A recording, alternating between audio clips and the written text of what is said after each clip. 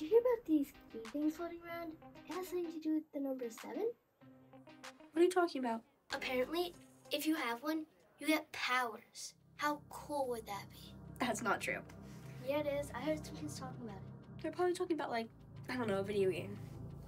I know it sounds fake, but it's not. Prove it. Didn't you see on the news? The Wallingford Tower was crumbling. Even my parents were talking about that. Well, parents will say anything. And haven't you heard that saying, believe some of what you hear and half of what you see? I think that's how it goes. I've never heard. Whatever. There's only one way to really know for sure. You're right. And I have a plan. When the time is right, we'll get together our disguises and a crew.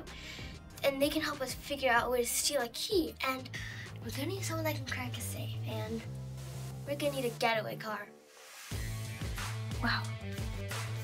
That's a great plan.